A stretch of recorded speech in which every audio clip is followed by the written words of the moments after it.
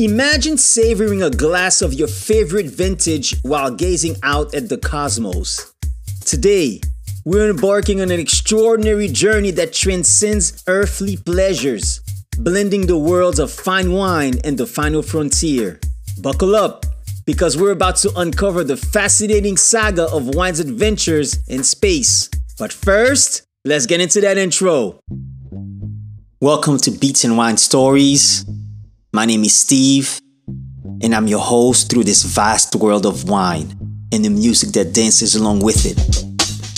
Join us as we journey through the sensory experiences that define cultures, awaken the palate, and stir the heart. So grab your favorite glass and let the journey begin.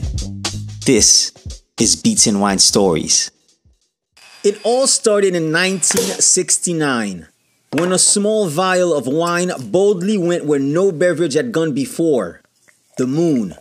Buzz Aldrin, a devout man, held a private communion ceremony on the lunar surface, complete with a small wafer and a bit of fermented grape juice. This was the first time wine had graced the surface of another celestial body, but this wasn't the last time someone tried to send wine among the stars.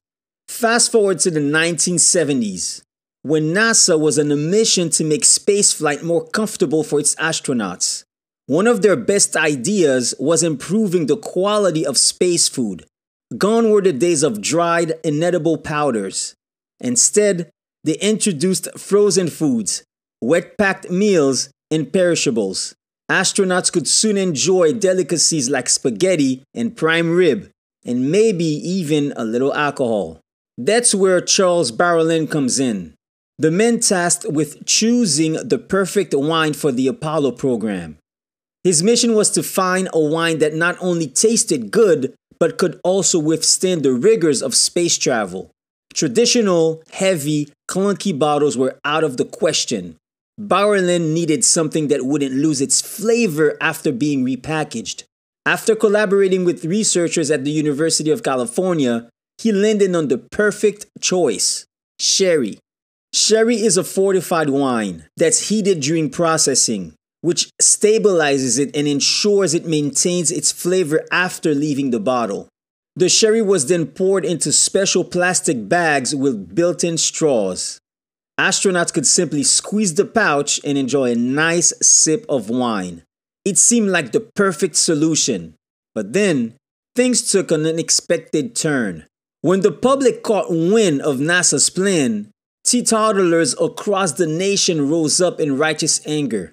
Now, a teetotaler is a person that totally abstains from any alcohol. They pressured NASA to scrap the sherry experiment, arguing that alcohol had no place in space.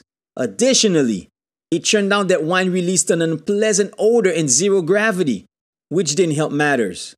Adding unnecessary nausea to the astronauts' challenges seemed unwise. That led to the sherry experiment being officially shelved. But the story doesn't end here.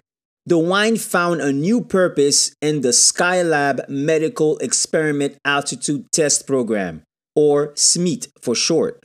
This involved a group of astronauts being locked inside a vacuum chamber for 56 days. While the sherry didn't make it to outer space, it certainly made those 56 days a bit more enjoyable for the astronauts. So as you savor your next glass of wine, think of the ingenuity and boldness it takes to blend the familiar comforts of Earth with the boundless possibilities of space. Here's to the dreamers who dare to take their passions beyond our world, reminding us that no matter where we are, a touch of home is always within reach. Once again, thank you for joining and listening in. For the music of Beats and Wine, visit beatsandwine.com/music. I appreciate you so much. And until next time, cheers to your exceptional self.